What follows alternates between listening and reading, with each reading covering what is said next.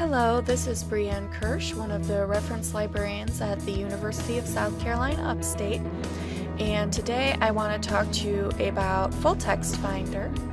And you can just select it here on the library's homepage on the left-hand side.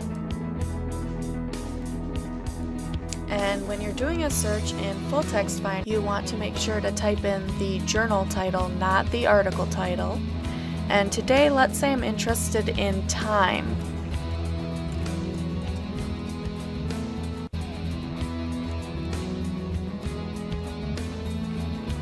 And these are the search results. There's a lot of journals with time in the title, and in this case I'm interested in the first one, so I'll click on time. And you can see the layout's a little different from the old version, but the full text is available in all of these different databases. There are quite a few here, and you can see the year range for this journal in this specific databases.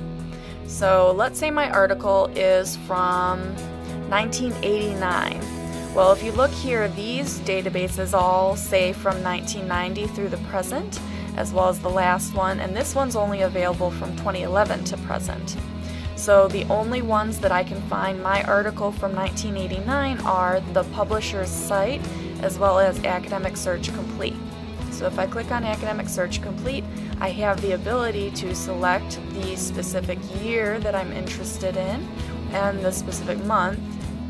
So let's scroll down to the 89s, and let's say it's from September of 1989, volume 134, issue 13. So if I click on that, it brings up all of the articles in time from that specific issue.